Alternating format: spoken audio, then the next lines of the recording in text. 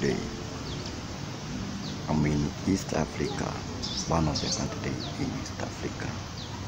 What I like today is that I have watched many videos related to TB Joshua, and the fourth trading video about BBC boss and his sacked. It is lies, and that lies cannot exist. I don't know whether the lies is made to show that BBC did a big mistake on exposing TB Joshua.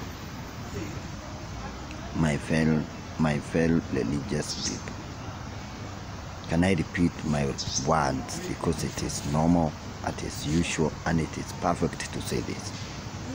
The word of God is holy, the word of God is perfect, and the word of God cannot go anyhow. It happens according to God himself.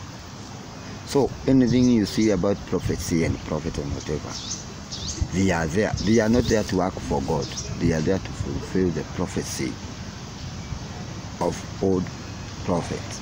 They are there to fulfill the prophecy written in the book of Daniel, written in the book of Jeremiah, written in the book of Ezekiel, and written in the book of Joel. Please pay attention. All prophets came from the land of Israel. There is no verse in the Bible that reads, and the prophet to come from the land of Gentile. There is no verse of that. There is no verse that says, and the prophet will come from the land of Gentile. If there is, send me in the comments and I will appreciate. All prophets come from the land of Israel. And the first prophet was Abraham.